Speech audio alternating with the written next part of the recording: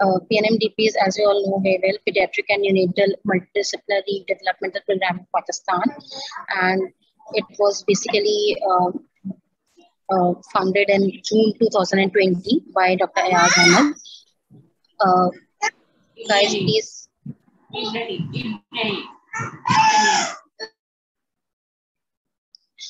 Okay, it was founded in June 2020 by Dr. Ayaz Ahmed under the dynamic leadership of Dr. Ayaz Ahmed, and now we comprise of a team of people.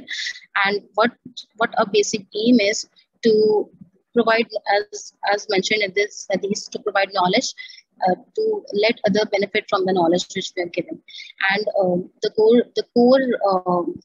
aim of our program is that pediatric trainees, pediatric residents all across Pakistan, they stand for training, and the help which they are always looking for, the guidance which they are always looking for, so they can get that guidance and that help from this platform, and they can get a better understanding of how to go on with the training and how to excel in the fields. And our long-term goal is to improve neonatal and childhood mortality and morbidity in Pakistan.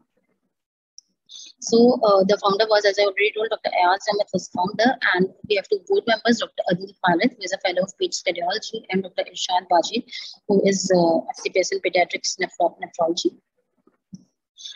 We had 3 members last year, but now our team has grown to a lot of more members, and all of them are consultant pediatrician, which is the basic requirement for joining this group.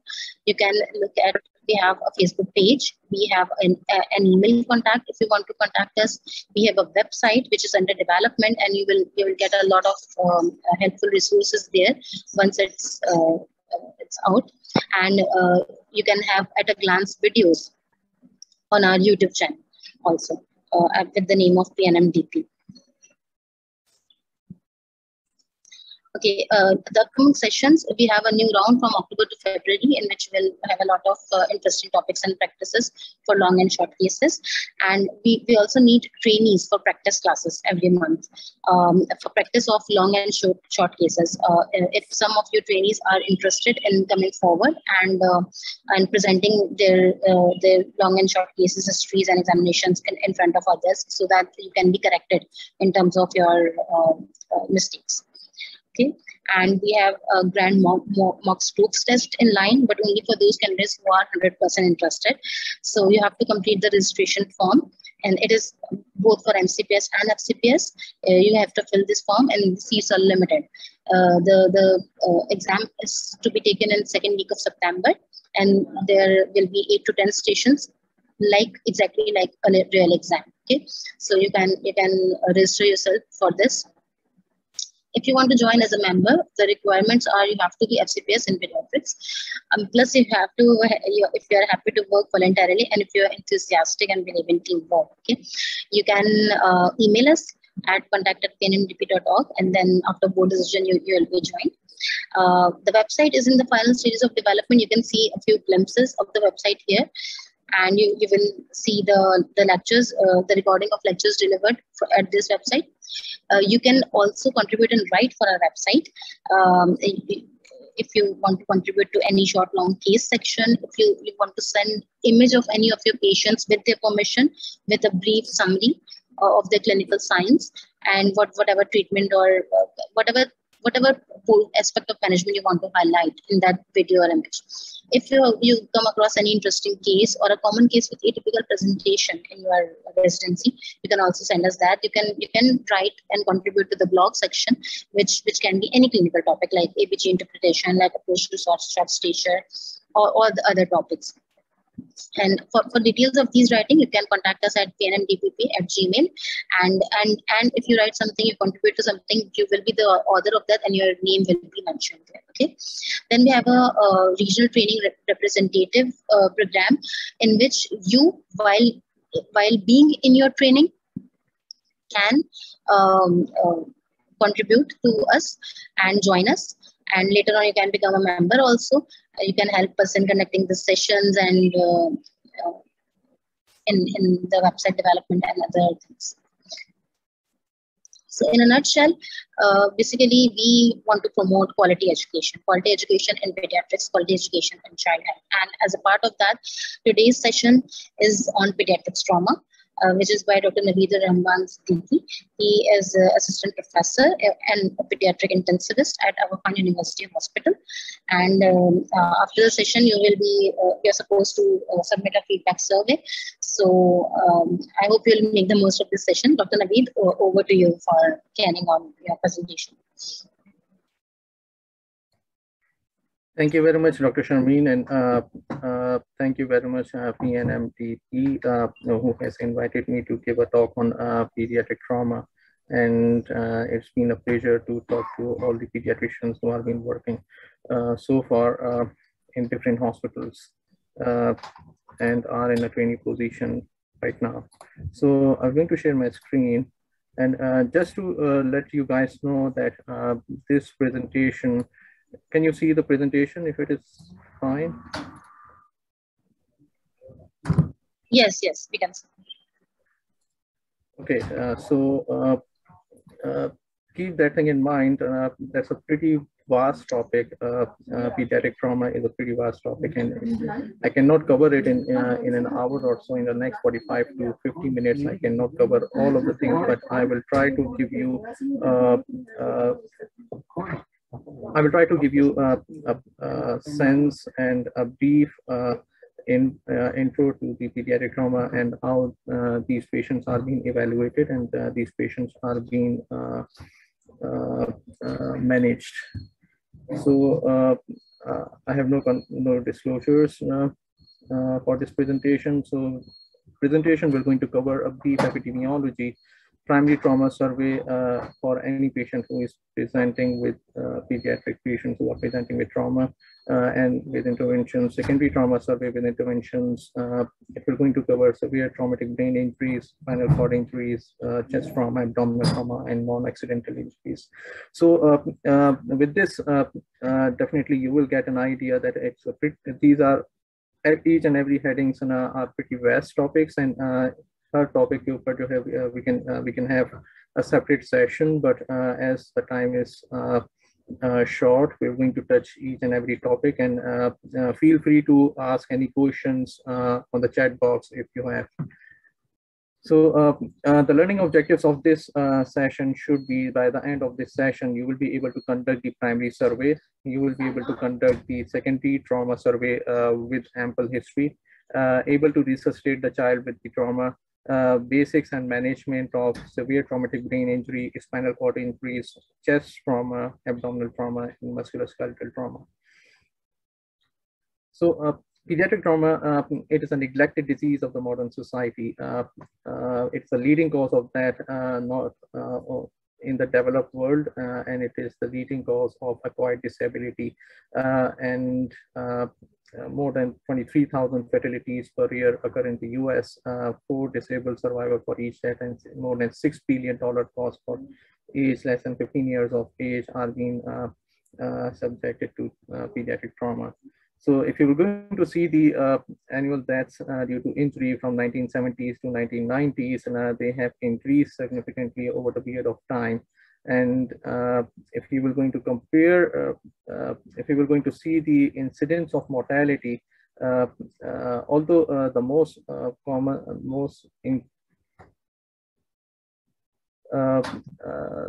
common injuries which we usually see in pediatric patients are the blunt trauma, history of fall, motor vehicle accident, mainly those patients who are those pediatric patients who are within the motor vehicles, or those motor vehicle injury with the children who are pedestrians. Bicycle injuries, penetrating gunshot wound have the highest mortality, stabbing wound, and crush injuries. So if you're going to see the death rates from 1970s to 1990s, injury versus other injuries, and when they are being compared with the other causes, the deaths has gone down from in terms of other causes. But if you're going to see the injuries, that has not gone down to that extent, and it continues to be, it has not plateaued even, although there is a slight fall, but not as compared to the other causes. So common mechanism for the childhood trauma, it can be, as we have discussed in the previous slide, that it can be motor vehicle injury, either unrestrained or restrained motor children who are being in the motor vehicle, which can lead to head and neck injuries, facial and scalp and facial lacerations, abdominal injuries, especially if they are being restrained with the seat belts, and lower spine fractures, as well as rib fractures in those patients. Apart from that, in the motor vehicle injury, in which the children are pedestrians, it mainly include lower extremity fractures because these patients are being hit by a car in the lower extremities. Other polytrauma does include head and neck injuries, chest and abdominal wall injuries, and lower extremities. Usually, we also see a common injury mechanism, that is, children usually fall from height, infants falling from height of the bed. It depends on what is the floor on which they have been fallen. So if it is low, if the children has lower impact, it is upper extremity fractures. If it is medium impact, then patients do have head and neck injuries, facial or scalp lacerations, or upper extremity fractures. And if the impact is quite high and they have fallen from quite a good amount of height, that is from first floor or second floor, then they can even have chest wall or abdominal wall injuries and extremity fractures as well. Fall from a bicycle, especially those children who are not wearing helmet, as it in our society there is no culture of wearing the helmet, that put them at risk for having head and neck injuries, facial scalp lacerations, and upper extremity fractures. If they are wearing the helmet, definitely that will going to prevent them from having head and neck injuries and facial injuries, and they will have upper extremity fractures, and in handlebar impact and having abdominal injuries, mostly visceral organs, including pancreas, liver, and spleen. So before we will move on to the evaluation part, there are some multiple 2 or 3 and most commonly used trauma scores, which are used in pediatric. This is the most commonly used pediatric trauma score, in which one usually take into account size of the child in terms of weight and kg, airway, is it is normal, maintained, or unmaintained, systolic blood pressures, if it's more than 90, 50 to 90, and less than 50, CNS status, whether the child is awake, obtunded, or in coma, open wound, if it is there, if it is minor or if it is major, and skeletal trauma, is it is closed or it is open. So depending on this score, if the score is less than 9, the more the score is, if you're going to move toward the right, you can see that the lesser the score is, and if the score is less than 9, it is consistent with the significant risk of mortality and morbidity.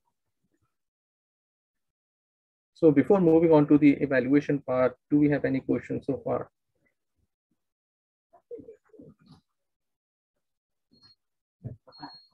So if there are no questions, we can move forward.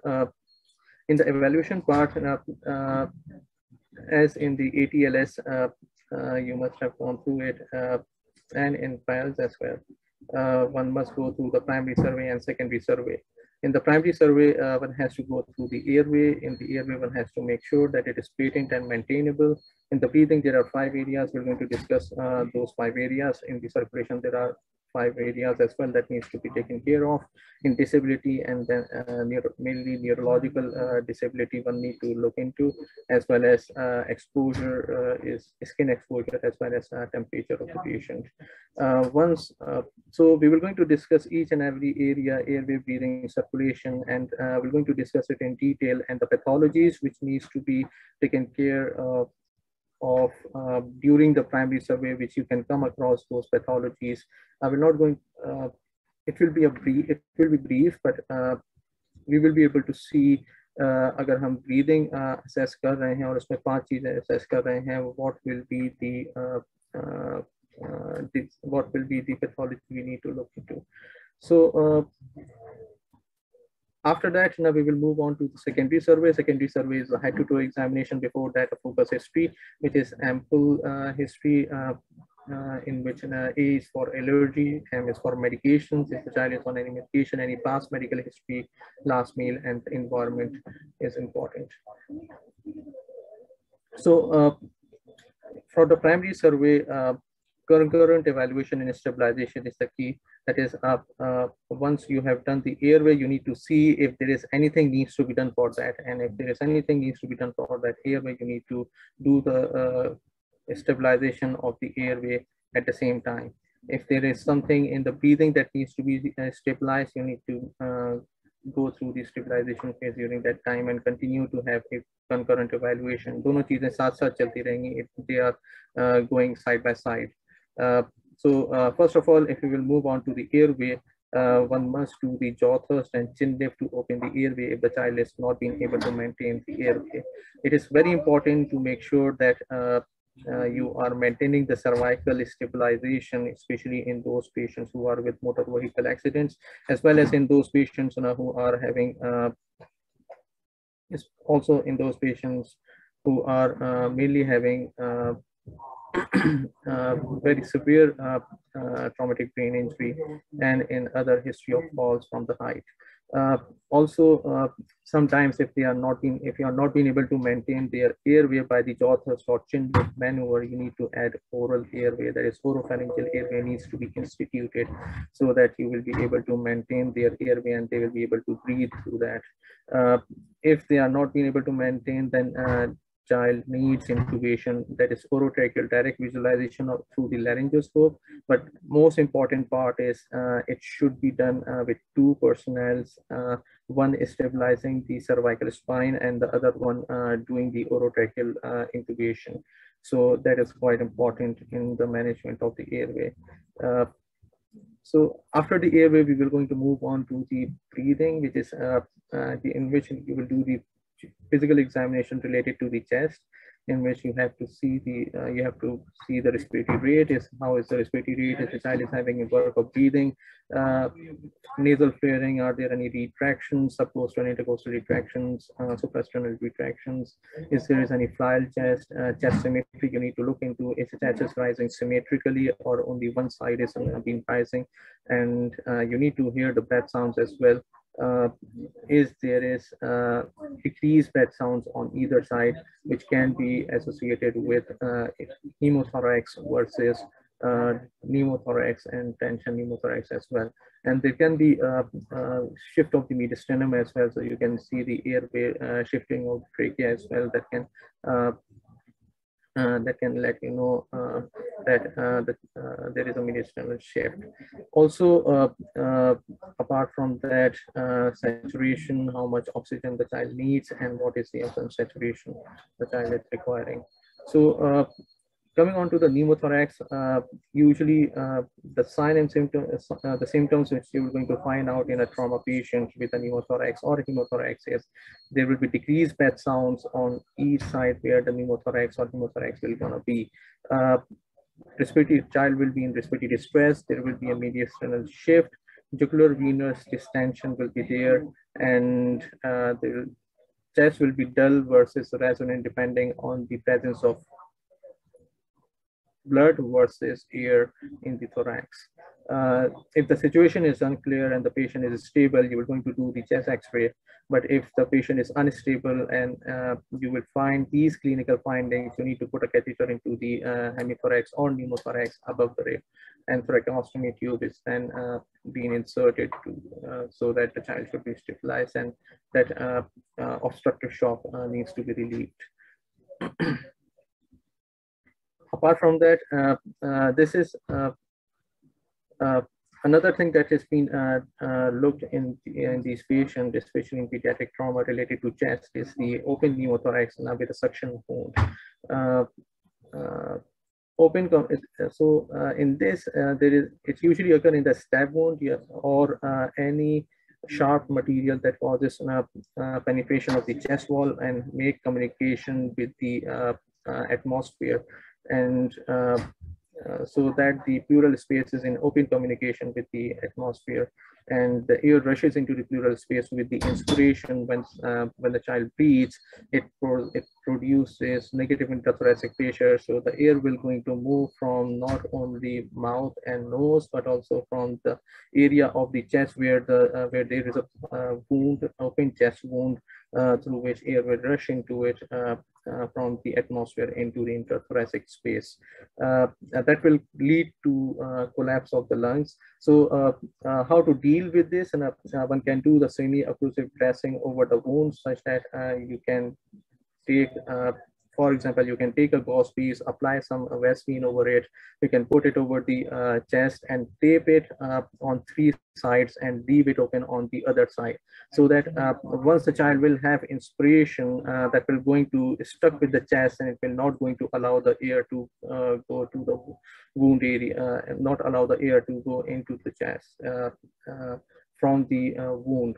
However, when there is an expiration, it will going to act as a valve, and when the air will, when the intrathoracic pressure will going to be increased during the expiration as compared to the atmospheric pressure, the air will gonna come out, and it will going to push the semi-occlusive dressing on one side, which is open. The air will gonna come out from there. So this is one thing that you can do for the time being until you are going to put in a thoracotomy tube. And if the patient is having increased work of breathing, you are not being able to maintain the oxygenation or ventilation, then definitely positive pressure ventilation. You need to get them intubated and put them on mechanical ventilation. So another thing that happens in pediatric trauma, which we rarely see, fractured ribs. If the ribs are being fractured on 2 or more sides at the same rib, or 2 or more places, then the chest usually become unstable. Chest wall become unstable, such that during the inspiration, when there is a negative intrathoracic pressure, the chest wall collapses inside the lungs, leaving a lesser amount of area for the lung to open up, and that also leads to lung collapse and lung damage. So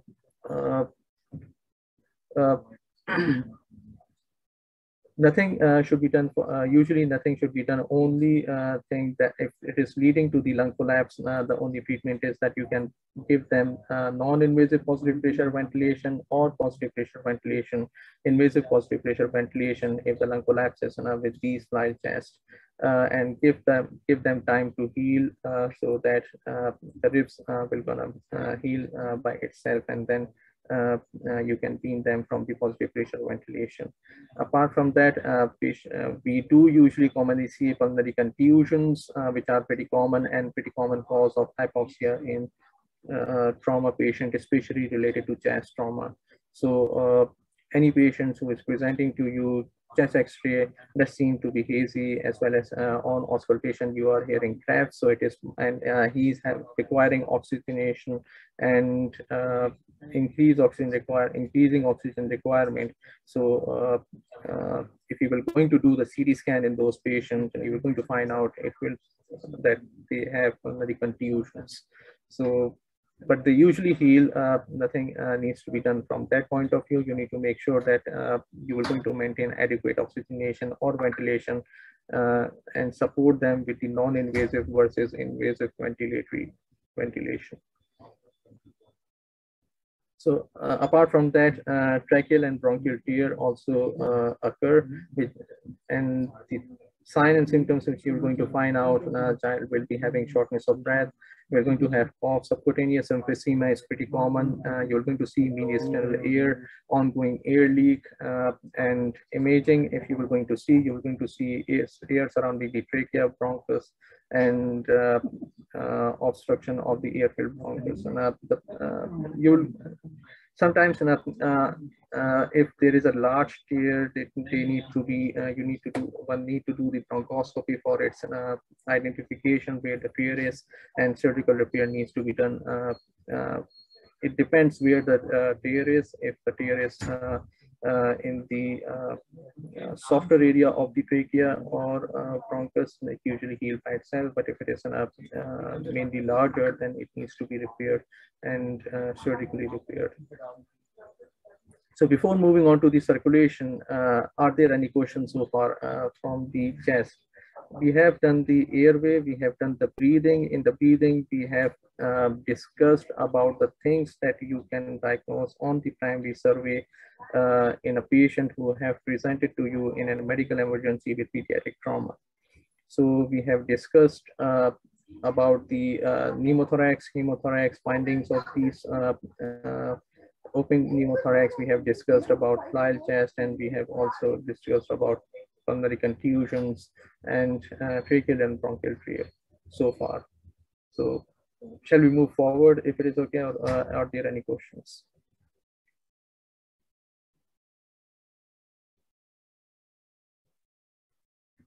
So I believe if there are no questions, we can move forward. In the circulation assessment, one need to, there are also 5 things that needs to be looked into. Number 1 is you need to assess the central and distal pulses, central or peripheral pulses. How are they? Are they weak? They are bounding? They are, is the child is tachycardic? You need to check the heart rate. You need to check the blood pressures.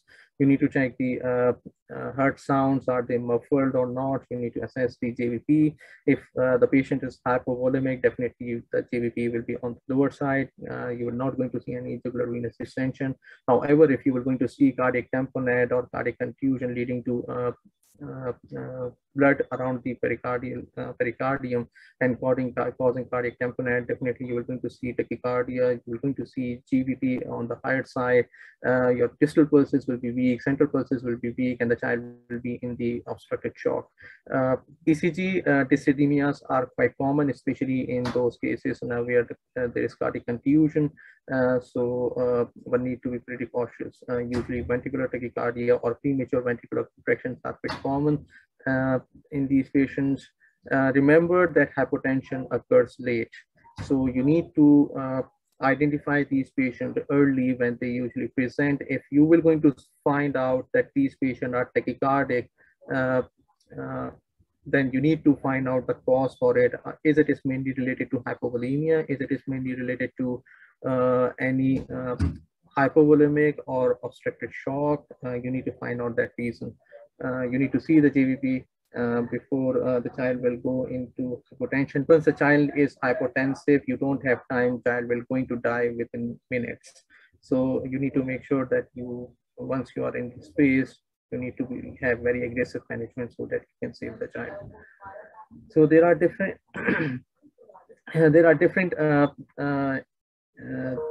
this chart usually shows you and gives you a brief idea how much amount of blood loss the child can have in terms of less than 30% blood loss, 30 to 45% blood loss, and greater than 45% blood loss. And in that, if you will going to see it clinically in the cardiovascular system, if the heart rate is increased, there are weak pulses, normal systolic pressures, normal pulse pressure. In the central nervous system, child is anxious and irritable, confused, skin is mottled, cool extremities, prolonged capillary refill time, and urine output is low to low, very low. You can say that it is polyuric. Child is polyuric, then the child is having minimal blood loss, almost less than 30%, and they need to be resuscitated. If the child is having moderate blood volume loss, that is markedly increased heart rate, very tachycardic, weak pulses, low normal systolic blood pressures, and very narrow pulse pressure, such that pulse pressure are quite low, less than 20. And the child, and in CNS, you are going to see the child is lethargic, dull response to pain. In skin, you are going to see that there is a markedly prolonged capillary refill time, and they are clamped and mottled. Urine output is usually minimal. They are near to anuric. And if you were going to see the patient with severe blood volume loss, with greater than 45% blood loss of their total body blood volume, then the child will be tachycardic, followed by bradycardia. And this is the period these children usually require aggressive management in terms of blood transfusion. You need to transfuse them O negative blood group uncrossed match so that you can save their life. They are usually hypotensive, they have narrow pulse pressure, they are comatose, pale, cold, and have no urine output. So, direct, one thing that needs to be done if you will going to, if you see there is an external bleeding, you need to put a direct pressure into it. You need to have an intravenous. If you will not be able to get the intravenous line within 5 minutes, you need to get an intravenous line and start resuscitating the child. That is important. Obtain blood for hemoglobin. The most important part is send the type and cross match. सारी labs हो जाती हैं लेकिन type and cross match नहीं होता. That is quite important because you need to send it. It will going to take half an hour to 1 hour time for them to have cross match, so that you can give, if needed, you can give the patients cross match blood group. Arterial blood gas, you can do it to find out how much acidosis does the child have, and how much anaerobic metabolism the child is having because of the blood loss. Fluid resuscitation with 20 ml per kg, you can give it normoxamine as well as you can give ringalactate, whatever is available. But in any patient who is having internal or external bleeding, make sure you are not resuscitating them with the fluid. Otherwise, they were going to make them more hemodiluted, and oxygen delivery will be compromised, and they will going to be in you will going to be in a vicious cycle. Repeat the bolus if necessary. You can repeat it twice. So blood transfusion, as I have mentioned, if the patient is unstable and the patient has blood loss, and the patient is, you are not being able to maintain the hemodynamics, the patient is hypotensive, cold family, you need to give type O negative uncross-matched blood group. Sometimes if it is not positive, if it is not present, you can even give O positive blood group. You need to give it within and make sure you will, in this scenario where the child have lost almost more than 45% of the blood volume, you don't need to give it in 1 hour or 2 hours. You need to just give it as a pull and push method, and you need to give it in 5 to 10 minutes or 15 minutes whole blood volume, whole 1 to 2 pack RBCs, you need to give it to them. If the patient has cardiac tamponade, you have muffled heart sound, narrowed pulse pressure, jugular venous distension, these obstructive shock needs to be relieved. Otherwise, whatever you were going to do, if you were going to give them fluid, you're going to give them inotropes, they will not be, if the obstructive shock are not being relieved, you will not be able to save them. Pericardiocentesis is the key. You need to put a needle in the xiphoesternal area so that you can relieve the cardiac tamponade. Also, you need to, if there is a tension pneumothorax, they can give you the similar findings, and you need to relieve the tension pneumothorax as well. So apart from that, coming on to the massive blood transfusion, when we usually think of transfusing patients quite a lot, then you need to be aware what is massive transfusion. The adult, excuse me, just a minute if you can hold on.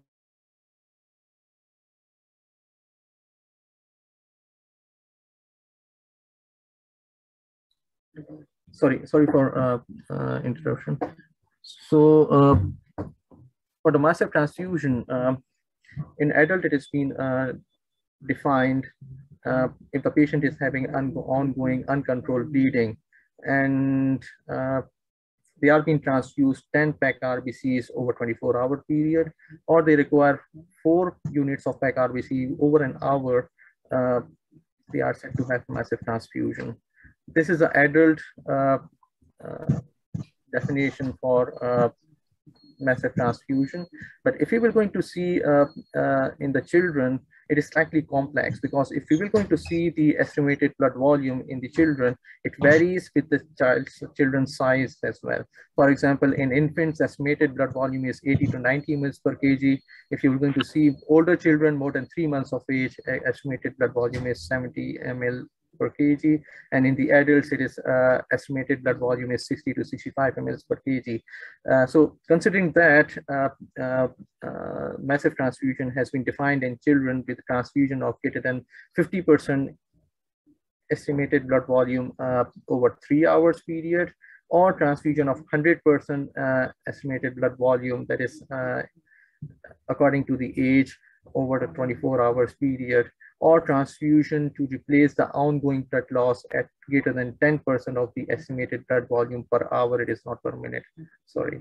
So that is quite important. You need to keep that in mind. If you are going toward the massive transfusion and the child fits into the criteria, you need to make sure that you should follow the massive transfusion protocol. The most important thing in the massive transfusion protocol is you need to give them, whenever you are giving them PEG RBCs, you need to give them plasma as well as platelets, so that you will not going to have dilutional coagulopathy.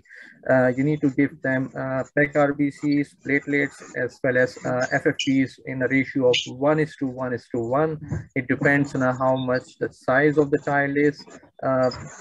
The other laboratory, other than that, apart from the massive transfusion and transfusing them the blood products, you need to monitor the temperature, because these blood products are usually cooler and patient can have hypothermia. Apart from that, you need to avoid and treat hypothermia in these patients. You can use fluid warmer, or you can warm the blood products by going through the warmer. You can attach it, or you can attach a beer hugger if needed to the patient. You need to avoid and treat acidosis as needed. Sorry.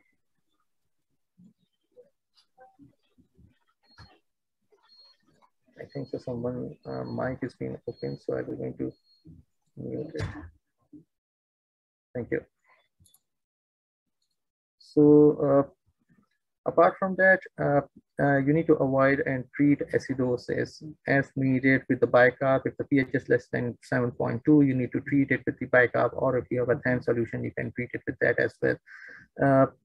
Definitely with the massive transfusion, once you are giving more amount of blood, PEG RBCs, it contain calcium, it contain oxalate. So you need to treat them for hypocalcemia. They are at risk for low ionized calcium. And in order to maintain homeostasis as well as hemodynamics, because calcium has its role not only in the hemodynamics, but also it has a role in coagulation as well. So you need to make sure you are being able to maintain adequate calcium status in these children who are having massive transfusion. The blood test which you will going to do in these patients, you need to do a blood gas, lactate, hemoglobin, ionized calcium electrolytes, and INR, PTA, PTAT, and type N screen, CBC, fibrinogen needs to be done, and you need to do it Q hourly until the massive transfusion protocol stops.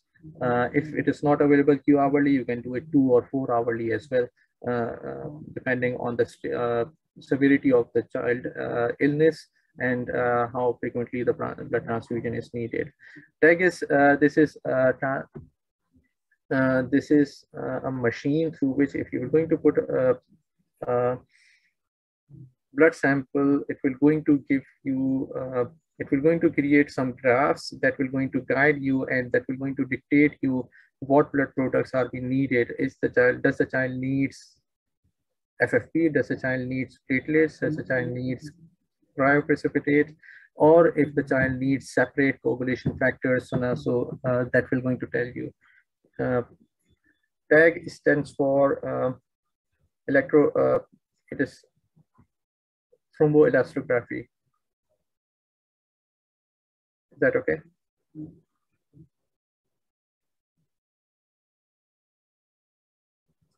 Currently, TAG is not, I'm not sure it is only available in the cardiac anesthesia, where the cardiopulmonary bypass machine is being run. And sometimes if they have difficult cases, they usually run the sample in TAG. But the only drawback is it will going to take 20 to 30 minutes to give its output. So in a child who has been bleeding actively, you can't wait for 30 minutes to 1 hour to get TAG results. So that is the one of the drawback for the TAG as well.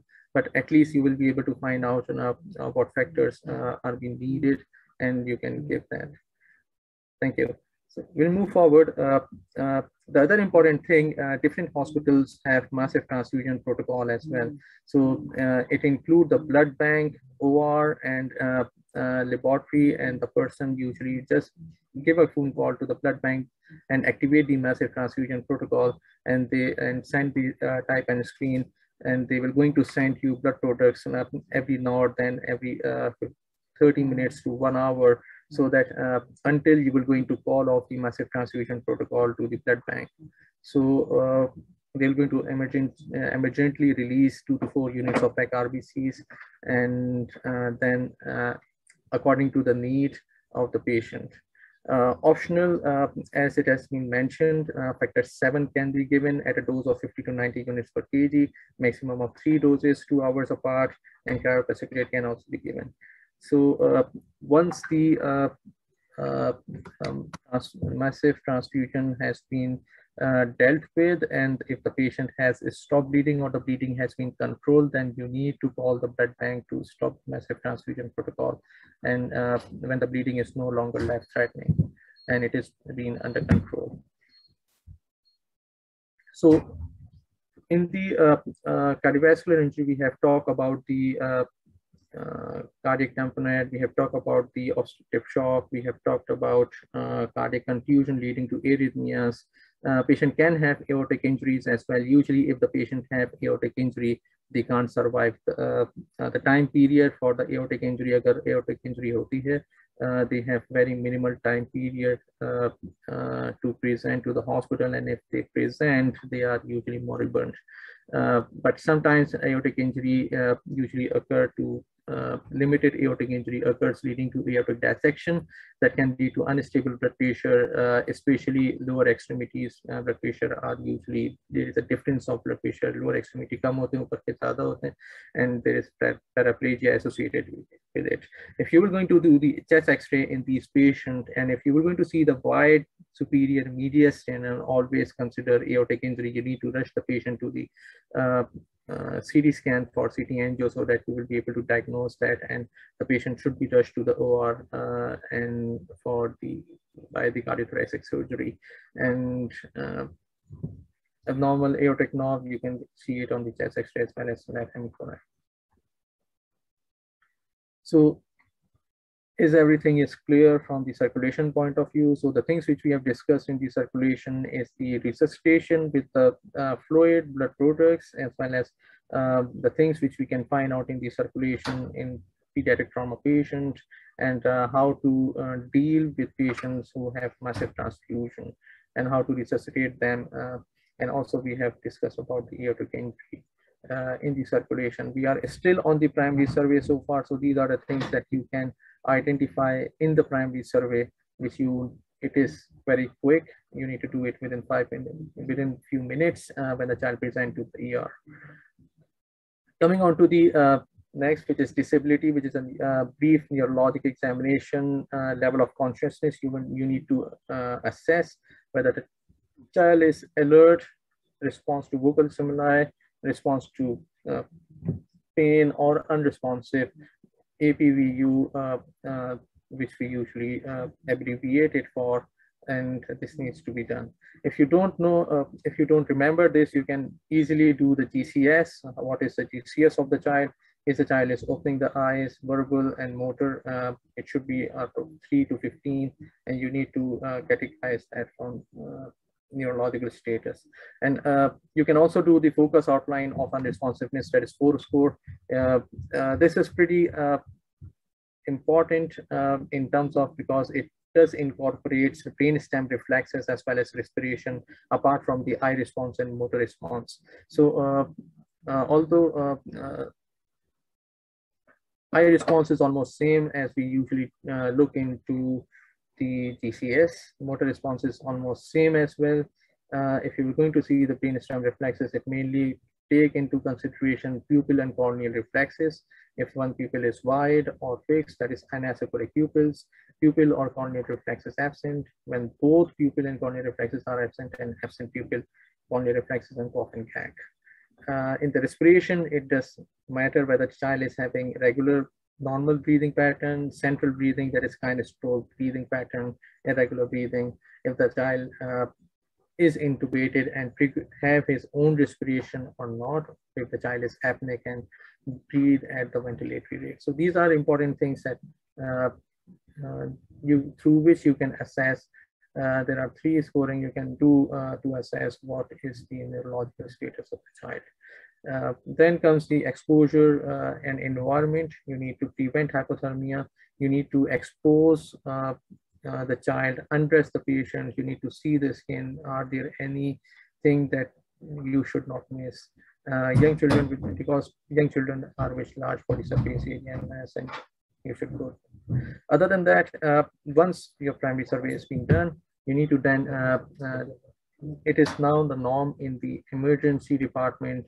They have the ultrasound with them, and they usually do the point of care ultrasound, including chest to see the pneumothorax or pleural effusion or any fluid in the chest, any fluid in the pericardium, any fluid in the abdomen. They're going to assess the liver, spleen, as well as free fluid in the abdomen. And they're going to do a quick echo to see how is the function, as well as if there is any pericardial effusion, and ultrasound chest to see if they are, if the child is having any hemothorax or pneumothorax, air or fluid in the lungs or in chest. Apart from that, chest X-ray can be done as we have discussed it earlier to see whether the mediastinum is wide or it is normal. You can see the cardiomegaly. If you are going to see the cardiomegaly, one must be pretty cautious, and it should be highly suspicious of pericardial effusion. Pneumothorax and hemothorax can be easily identified on the X-ray. Lateral neck X-ray are usually done to see the cervical spine. Pelvic AP X-ray are usually done to see the pelvic fractures, and CT head if the patient usually have a very bad trauma with polytrauma, and you are expecting that the child can have multiple injuries, and the impact is so hard as it occurs in motor vehicle accidents, as it occurs in history of fall from first, second, or third floor. And in those cases, CT head, chest, abdomen should be done right away. Although sometimes it does take time for the CT scan to be done. So therefore, that's the reason why in the ER now we usually do focus point of care ultrasound for the chest and abdomen.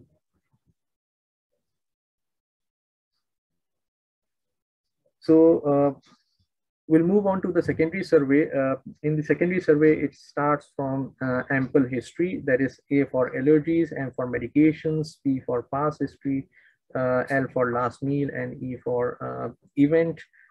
Once you have taken the ample history, during that time period, you have done the primary survey, you have done the initial imaging, and now you know मोटी चीजें जो हैं आपने rule out कर ली हैं. You have ruled out those things that are life-threatening. Now you are going to move toward the ample history, and then you are going to move toward these secondary survey. In secondary survey, it is mainly head-to-toe examination. In the head, you need to inspect for the battle sign, raccoon eyes, hemotympanum. That is, if you are going to see the through the otoscope, you can have blood within the middle ear cavity. It can be seen through the otoscope. One can have CSF leak, which is through which one can have an idea that this patient can have basilar skull fractures. One can palpate the head for the depressed fractures and hematomas. Complete cranial nerve examination if the child is awake. If the child is not awake, you need to do the limited cranial nerve examination to make sure that will going to give you an idea if the child has intracranial bleed, at what level the intracranial bleed is, and what's the status. Repeat primary assessment. No NG tube needs to be given if there is a facial trauma or if there is a CSF leak, because if there is a basilar skull fracture, you might put your NG tube might go through that fracture into the brain, and that can cause more injury.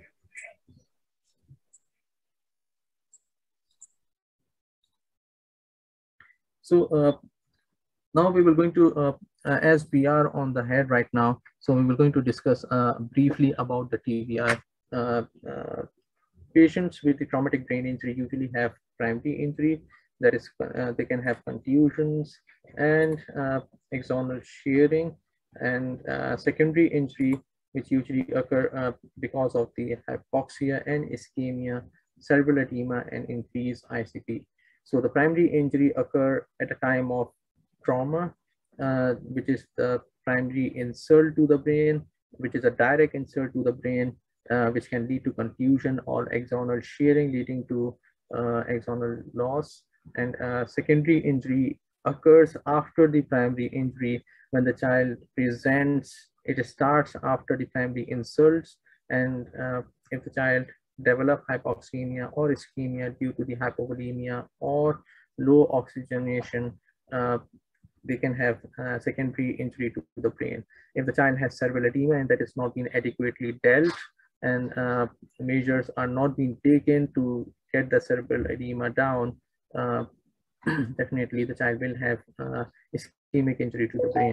If the child has increased intracranial pressure, and if that is not being dealt with, definitely that increased intracranial pressure can lead to deleterious outcome, and it can cause significant brain ischemia. So what are the patterns? It can be coup or counter-coup. Coup is direct injury to the brain at the site of impact, and counter-coup is the, if you have an impact, the brain will usually have a hit on the posterior part of the skull from the inside, and that is called counter-coup injury. Other than that, one can have frontal lobe contusions, which can lead to behavioral discontrol and mood swings. Temporal lobe contusions can lead to short-term memory issues as well as receptive aphasia, and patients can have diffuse axonal injury due to the shearing forces, rotational acceleration or deceleration forces, leading to altered level of consciousness. So these are some of the symptoms which can guide you where the contusion could be before you were going to move them toward the CT scan and further imaging. Common patterns, one of the pattern which we usually see is the epidural hematoma. You can see that it causes convexity in the CT scan if you were going to see, and usually it is an arterial bleed. Most commonly middle meningeal artery is involved. It can lead to lucid interval, contralateral hemiparesis, altered mental status, ipsilateral blown pupils, that is an anisocotic pupil, and it's a neurological emergency. And if that is relieved and brain edema is relieved by evacuation of the hematoma, the child has a pretty good outcome. Usually TBI in children does have a pretty good outcome as compared to the adults. For the subdural hematoma, usually patients does have concavity, and it is mainly related to the bridging veins when they usually rupture due to the shearing forces. And for subdural hematoma, if any patient has subdural hematoma, that shows that they have, their head have sheared a significant force. It does not occur with just if the patient lies down, fall from the bed or anything like this, but it's significant force due to which these bridging vein ruptured. Intracerebral hemorrhage can give you focal findings and seizures. One can have depressed skull fractures, and basilar skull fracture can lead to posterior auricular bruise. If you will have a bruise behind the ear in the mastoid, where the mastoid ear is, definitely you need to consider that the child would have basilar skull fracture. Raccoon eyes usually occur, the eyes become black and all the ocular muscles, and there is a blood accumulation around the eyes and the child looks like having raccoon eyes. Usually there is fracture in the orbital bridges. CSF leak and anosmia and nausea and vomiting. All these findings should give you a suspicion that there is a basilar skull fracture, and that is being confirmed by doing a CT scan and 3D reconstruction. So if you were going to see what our intracranial contents are, brain usually constitute 80% of the inside the skull. CSF constitutes 10% and blood constitutes the rest 10%, and usually there is nothing else within the brain. So if you were going to see in a normal brain, and if this line shows the ICP, if there is an increase in the brain volume, if there is a mass effect due to the hematoma, due to the tumor, or anything else, or due to the edema, it causes displacement of the venous as well as displacement of the CSF in order to accommodate that part. But it happens, there is a compensatory mechanism through which these things happens, that blood will gonna be drained more, and it will going to give more space to the brain, and CSF will gonna be drained as well. And this is usually a compensatory phase. But then patient can go into the decompensated phase of raised ICP, where the ICP shoots up. If we were going to see an point after which a critical point after which any slight increase in the brain mass within intracranial volume can cause significant increase in the ICP, that is intracranial pressure. So any patient who is presenting with the traumatic brain injury, you need to make sure that you are treating them for the seizures, hypoxia, hypercarbia, and diffuse swelling. You are treating them for that because these are the source of secondary injury. You need to make sure that they are not doing.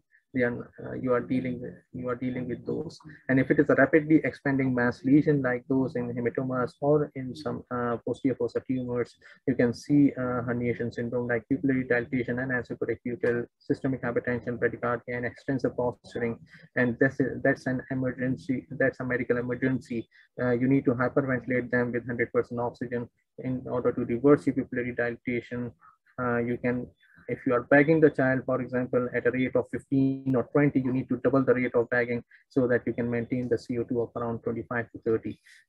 Mannitol hypertonic saline needs to be given during that time period. Mannitol at a dose of 0.5 to 1 gram per kg, and hypertonic saline 3 to 5 ml per kg needs to be given within 10 to 20 minutes period.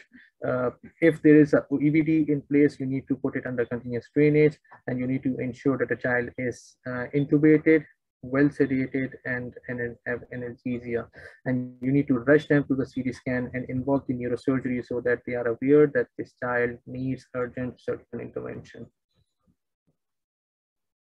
So what is the criteria for intubation in patients with the head injury? If the Glasgow Coma scale is less than 10, or if there is a decrease in the Glasgow Coma scale of greater than 3, independent of the initial Glasgow Coma scale. For example, if the patient has presented with a GCS of 15 and now he has a GCS of 12, the GCS has been on the declining trend and it has been progressive. You don't need to wait for the GCS to go below 7 or 8 in order to intubate. You need to preempt that this deterioration will gonna proceed further, and you need to take over so that you can control the hypercarbia and you can control the respiration. Anisocoria, if there is, definitely you need to intubate and you need to hyperventilate them and to give them mannitol and hypertonic saline. You need to make sure that cervical injury, if cervical spine injury is compromising the ventilation at the C3 to C5 level, you need to intubate them and put them on mechanical ventilation because their diaphragm is paralyzed and they are not being able to ventilate.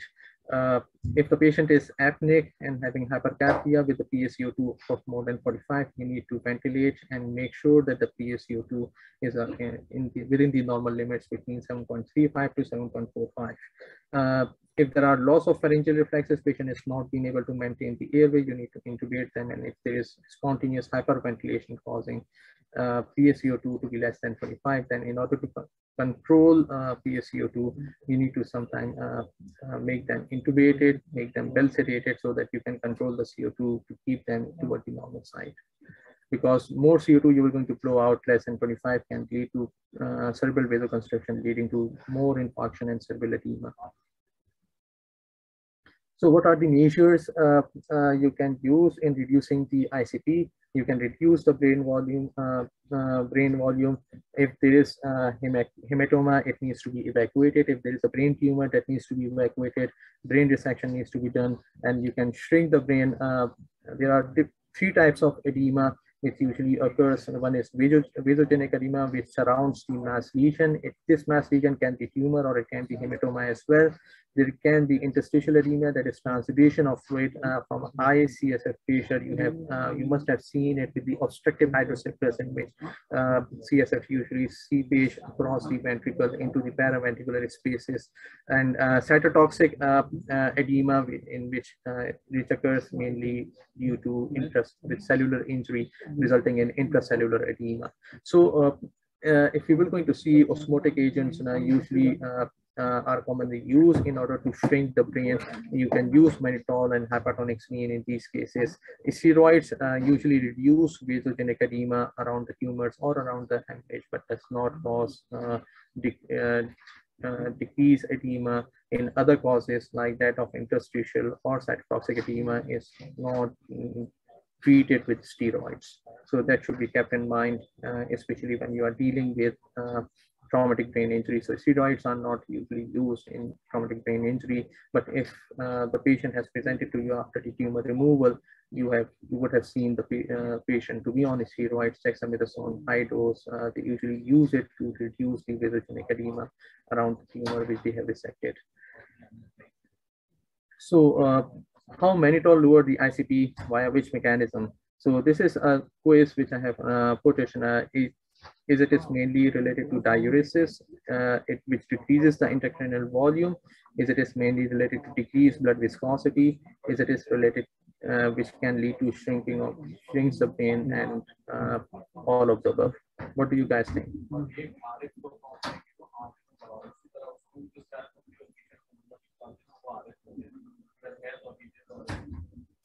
Any answers?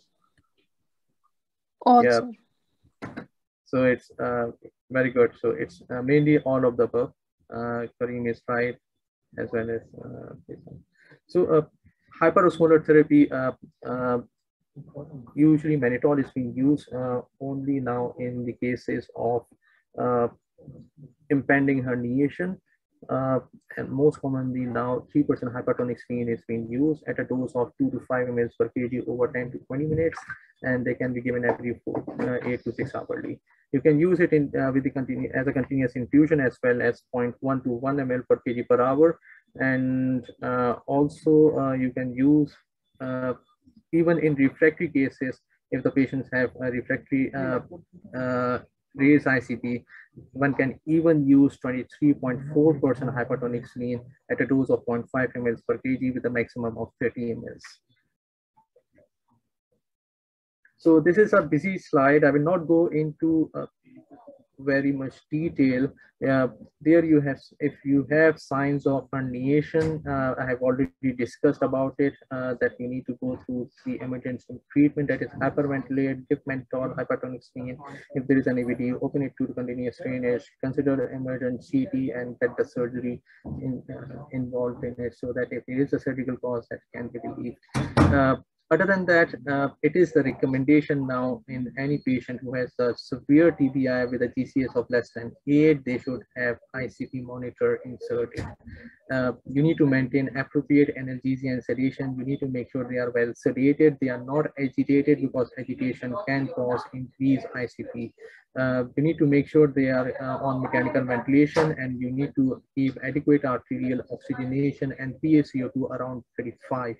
You need to maintain normothermia. It should be around 35 to 37 in between, not 30, not more than 37.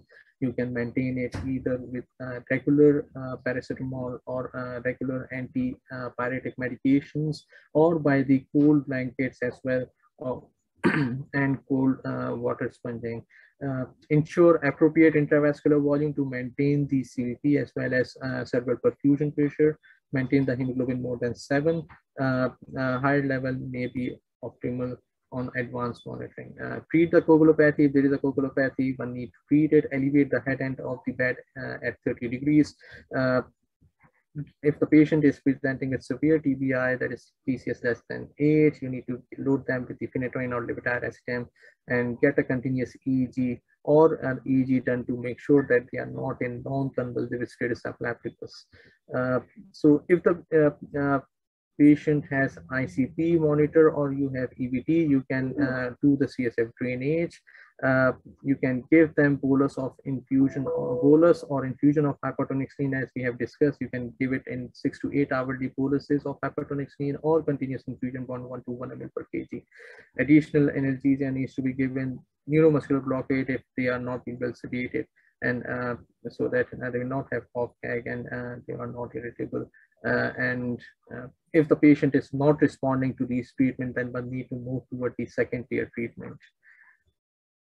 In the second tier treatment, if the patient is not responding to the medical therapy for the first tier treatment, then one need to repeat the CT scan to see if there is any change in the status from the beginning. And one need to see if there is a newly expanding surgical lesion like hematoma surgery is indicated. One can do the surgical intervention. One can even, if there is an increasing edema despite of these medical measures, one can do the decompressive craniotomy, barbiturate infusion for barbiturate coma, moderate hypothermia, hyperventilation, high level of osmotic therapy. Remember, hyperventilation cannot be done over a longer period. You need to do it for a few hours just to buy time in order to reverse the anesthetic or impending herniation. And you can even use 23.4% saline as well. So that is all about the TBI. I will going to move on now toward the neck. As we move up from the head, tenderness, if there is a neck tenderness, strangulation, ligation mark, fatigue, choking. So one need to look into developmental consideration needs to be looked. If you are dealing with the younger child less than 8 years, then spinal cord injury is usually lead to occiput and C2 injuries, while if you are dealing with the older children, it is C3 to C7. One need to make sure that they should have that thing in mind, that a spinal cord injury without radiological abnormality can also be found. Even if you have done the MRI and the child is symptomatic, then you need to make sure that they are maintaining the neck collar. Motor vehicle accident are the most common etiology. Sports-related injuries are usually equivalent to motor vehicle accidents in young teens. And most common which we have is football and hockey. These are the common sports to which one can have sport-related injuries, and cricket as well for sure. For the imaging, AP and lateral chest X-rays needs to be done. CT, MRI spine for this MRI for the cervical spine. As we have discussed, Shivora occur in 19 to 34%, and pseudosubluxation can occur in children. It is that much common that 40% of the children less than 8 years have 3 mm displacement of C2, C3. So if there is a complete loss of motor or sensory sensation function, definitely there is a complete transection of the spinal cord. If it is in the higher cervical area, there is a loss of descending sympathetic chain, ipsilateral ptosis, meiosis, and anhydrosis, which is Horner syndrome, which can give you a clue. If usually patient can present with a spinal shock if the lesion is above T6, because they usually lost the sympathetic outflow, leading to vasodilatation, hypotension, and bradycardia. They should be resuscitated with the fluid resuscitation and alpha agonist. Anterior spinal artery syndrome can also occur, in which there is a motor loss, variable sensation, loss of pain, temperature, and proprioception and vibration. So steroids are not a treatment for these. That should be kept in mind. I will not go into the detail of why, when to do the cervical spine because of the time constraint. Let's move on to the abdomen. We have one case scenario through which we're going to quickly move on to the abdomen. There is a 5-year-old child riding his tricycle when his father backed his pickup truck out of the garage and feels a bump as he pulls out. He hears a scream and finds his son crying after being run over. He takes him to the hospital. So his weight is 20 kg, respiratory rate is 100 per minute, heart rate is 100 per minute, respiratory rate is 25, blood pressures are 72 by 32, alert but fearful and crying, primary survey, have no injuries to the head and chest, tire track across the upper abdomen, diffuse abdominal tenderness, and distension. So there are what do you think should be the early management needs to be done in this case?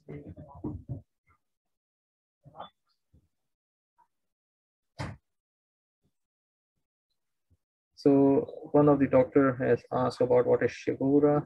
Shigura is it is spinal cord injury without radiological abnormality. So sometimes one cannot pick up spinal cord injuries radiologically. So these are being called, and this is pretty common. So one should keep these things in mind when dealing with it. So yes, everyone is right on the toes. The answer is 4. That is place an IV, NG tube, send labs, plain chest X-ray, and pelvic drain. Give 400 ml, that is 20 ml per kg of finger lactate. So that's spot on. So after you have given 400 ml of finger lactate twice, heart rate has improved from 140 to 120. Blood pressures have improved. There is a good perfusion, airway, and bleeding remains good. There are no new findings on the secondary survey. So that's good. But what should be the next step? Are you going to perform the diagnostic peritoneal lavage?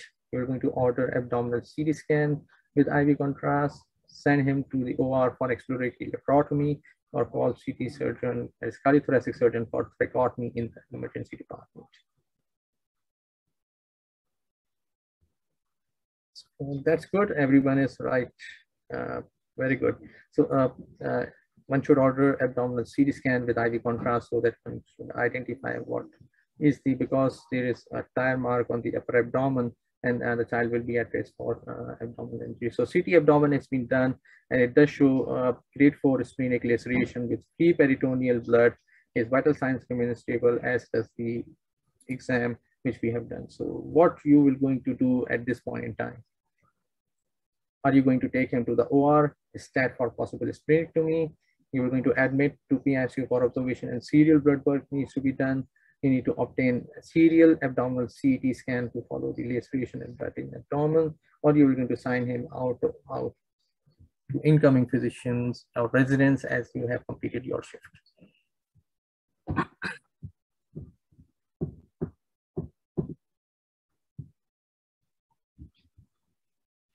So a few of you guys have, there is a mixed answer. Some of you have opted for one. Usually remember, in a child, this child is now hemodynamically stable. If he would be hemodynamically unstable, then one could have think of intervention.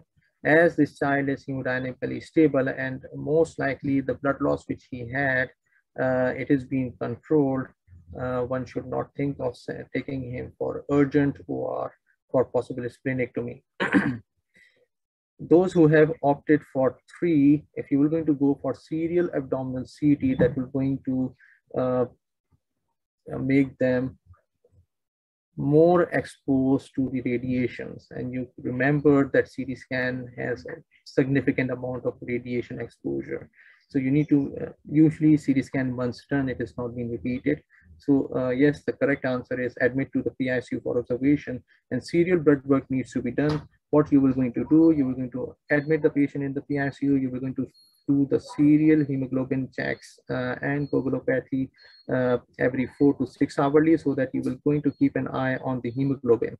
If the hemoglobin remains static, child vital signs are static, he's not being tachycardic, and he's been doing fine, then it does shows that the child is not bleeding and he's been able to maintain his hemoglobin. But if the child hemoglobin is being dropping with the passage of time, and the child is becoming hemodynamically unstable in terms of tachycardia or in terms of signs of compensated shock, definitely it shows that the child is having active bleeding, then you need to think of some intervention. All right. So one should admit the patient to the PICU for observation. If there is no splenic or liver laceration or hematomas, there is no need to repeat the imaging. Only grade 4 injuries require PICU admissions. एक जो formula आप लोग याद कर सकते हैं, you can remember hospital length of stay for these children grade of injury, which is 4 + 1 day, that is length of stay should be 5, and activity restriction that you need to make sure that they are not having active sports or activity restriction should be grade of injury +2 weeks. That is, it should be, if it is grade 4 splenic laceration, so it will be 6 weeks, 4 + 2 is 6 weeks. So this thing should be kept in mind while you are dealing with these kind of patients. So in the secondary survey, as we have looked into this case, inspect the signs of trauma, bruises, abrasion, and distension, auscultate for bowel sounds, palpate for tenderness and rebound, assess the pelvic stability, and do the fast ultrasound just to make sure that if there is any free fluid in the abdomen or not. CT scan abdomen, that is CT angiogram after hemodynamically stable and clinical suspicion. Liver spleen injuries are often non-operative. Even if they are actively bleeding, then one must rush them to the VIR, that is interventional radiology, so they can think of angioembolizing the active bleeder rather than you were going to take them to the OR where they were going to bleed like a hell and we're going to die. So that is important in those patients who are having active bleeding, especially intra-abdominal bleed. You can take them to the interventional radiology. They can do you can do the CT angiogram, and if they were going to find out the bleeder, they can directly rush the child to the interventional radiology, and they can do the angioembolization of that. You can assess the renal function. You can send the initial lab workup so that you can give the IV contrast to them. If remain unstable, as I have discussed, interventional radiology for angioembolization should be taken on board, and explore abdomen in the operating room if the first thing does not help you out. Splenic laceration is the most common abdominal organ which is injured in pediatric patient, usually present with shoulder pain, abrasion and tenderness in the left upper quadrant, abdominal distension, signs of hypovolemia. If there is a significant intra-abdominal bleed, it is graded by the CT scan, and operative management is dictated by the hemodynamics, not the grade. So the grade, if it is even grade 4, that will not going to dictate the management. It is mainly the hemodynamics. If the patient is hemodynamically unstable and you are not being able to make his hemodynamic stable over the period of time, and he is having ongoing bleed, then that needs to be dealt with either with the angioembolization in the interventional radiology or with the surgery. For the liver laceration, they usually present with right shoulder pain, abrasion, tenderness in the right upper quadrant. Hypovolemia is discussed in the liver splenic lacerations as well. They have elevated transaminases. CT scan is being done for grading. Operative management is dictated by the hemodynamics, not grade, as in the case of liver injury, splenic injury, and greater than 90% is being managed non-operatively. For the penetrating abdominal trauma, it is usually uncommon, but GI tract is most commonly involved in these injuries. Penetrated hollow viscus requires early post-operative management. You will be able to find out free air in the chest X-ray or in the CT abdomen, and most abdominal penetrating injuries require operative management. They need to go to the OR because it will going to cause abdominal sepsis if you are not going to treat them early. Other important thing that needs to be taken care of is abdominal compartment syndrome. It is mainly related to intra-abdominal pressure, which induces organ dysfunction within the abdomen itself. So if the intra-abdominal pressure is more than 20 and abdominal, it causes decrease in the abdominal perfusion, and it can be measured through the bladder pressure. So if one have Foley's, you can attach the Foley's, you can put a needle in the Foley's, and you can connect it to the transducer, and you can then measure the intra-abdominal pressure through the bladder pressure. And as whatever the intra-abdominal pressure is, that we're going to exert the pressure over the bladder, and indirectly you are going to get that pressure inside the abdomen. It causes decreased venous return. It causes mesenteric decreased perfusion, which can lead to gut ischemia. It can lead to decreased renal perfusion and urine output due to decreased renal perfusion, and it can lead to decreased hepatic function and lactate clearance due to the direct pressure effect on the blood supply of these organs. So if we will go toward the perineum and rectum, urethral blood, if you are going to find urethral blood, don't pass catheter, obtain urethrocystogram, so that you are going to find out if the urethra is injured or not. Rectal exam, you need to see the tone, as well as you need to see if there is blood on the rectal exam or not. For the secondary survey, the last part is musculoskeletal. That is important. You need to see the limbs as well as muscles. You need to see deformities in the limbs. You need to get the selected X-ray depending on the examination of the extremities. You need to see the feel the distal pulses and sensations. Usually, if there is a compartment syndrome due to the fracture, pain is out of proportion to the injury, and even if you're going to do slight movement of the hand or feet, if you're going to have a severe pain due to the muscle stretch. Remember that paresthesia, paralysis, pulselessness, pallor are delayed signs.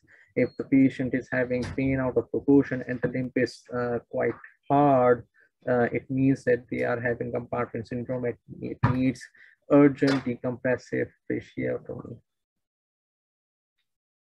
So a few words about the non-accidental trauma, which is on average 7 lakh cases of child abuse are being documented, and neglect are being documented in the US.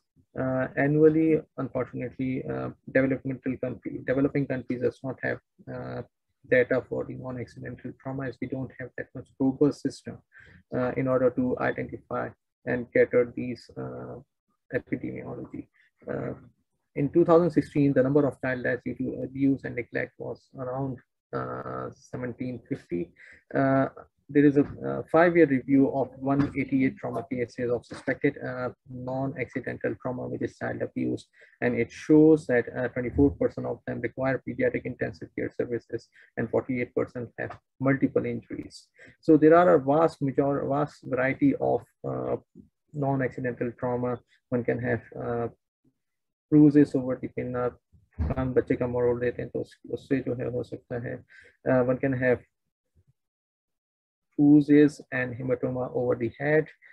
This is one of the patients who has presented to the ER with decreased level of consciousness, and you are going to see the CT scan does show multiple fractures in the posterior occiput.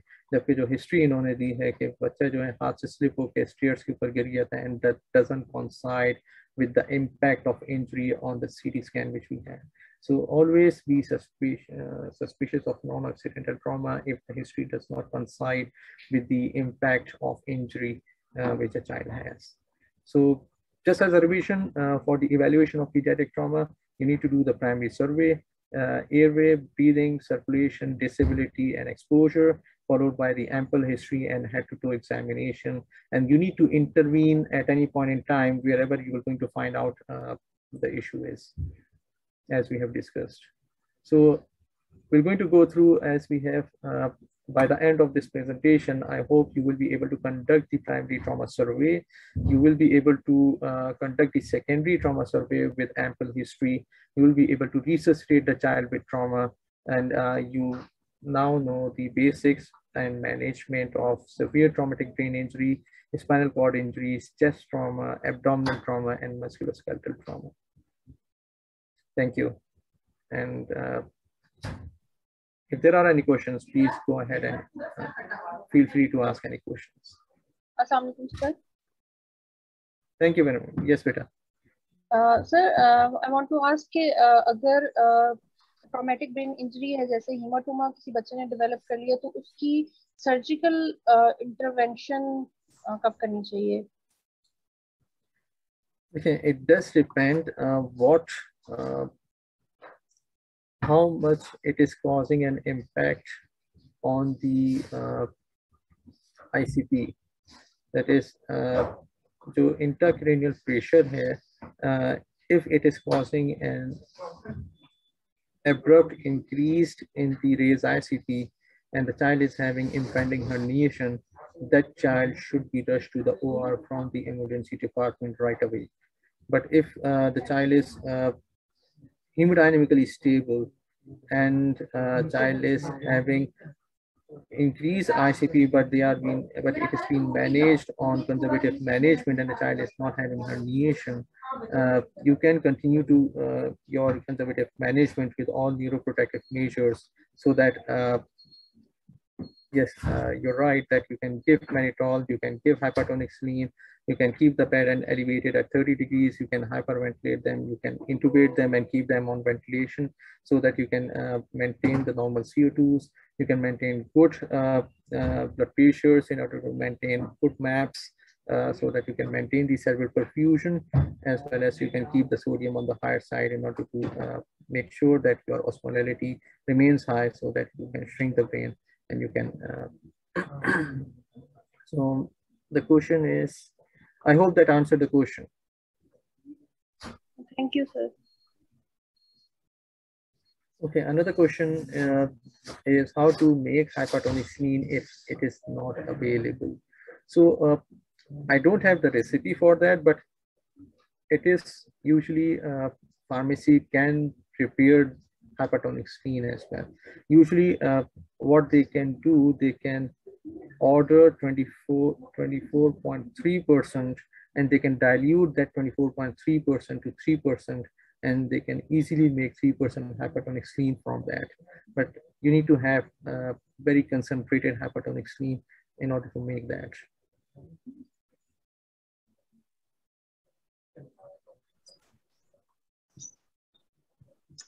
If you don't have hypertonic saline, you can use mannitol definitely in such cases. Any more questions? If anyone has, you can either type it or you can ask it.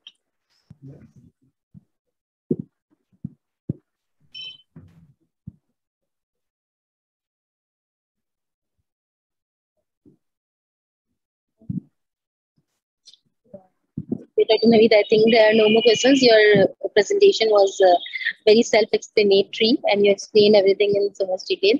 So I think everyone has made out of it, and it was a great presentation. Thank you so much, and thank you all the participants. Thank you all the participants. Thank you so much. So I would request all the participants to fill the feedback form also. Just click it in the chat box so that we can, make things better for you further. Someone is asking for your email, Dr. Naveed. Yes, for them.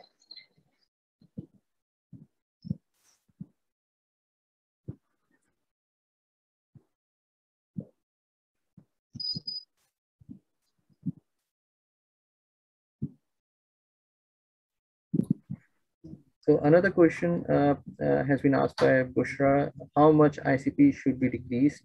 Is there any time duration? So ICP should be less than 20. If it is more than 20 and you have intracranial pressure monitoring, that should be taken down by different measures, as we have discussed, by the use of hypertonic saline or mannitol, or by the use of other supportive measures like you can keep the blood pressures on the higher side in order to maintain the cerebral perfusion pressure, as well as you can keep the head and elevated at 30 degrees midline. You can keep the sodium on the higher side. So these are the measures you can continue to do in order to make sure that the ICP is being lower than 20. If it is persistently more than 20, despite of your medical management, then you need to go toward the second tier of therapy, and you need to then reevaluate the patient for decompressive craniectomy, because if the child is having very tight brain within the skull and you are not being able to shrink the brain by all the treatment, you need to then make some space for the brain to expand. Otherwise, the brain will going to have ischemia, and the outcome would be detrimental. Another question was hypertonic saline or mannitol, which one is better?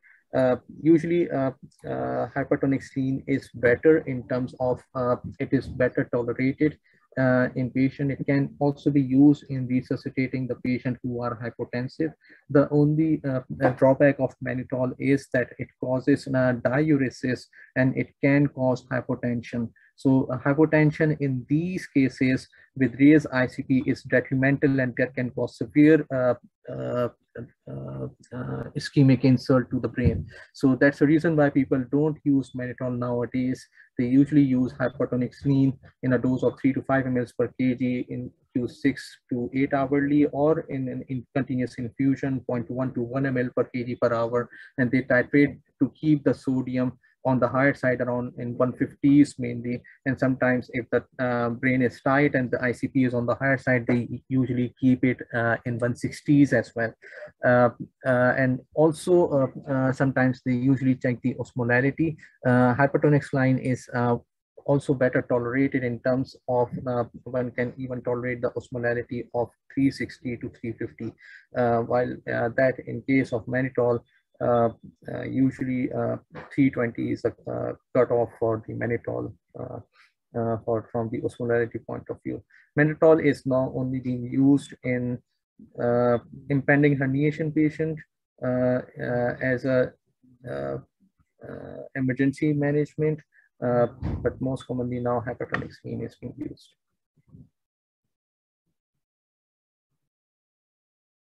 So how to monitor if ICP monitor is not available?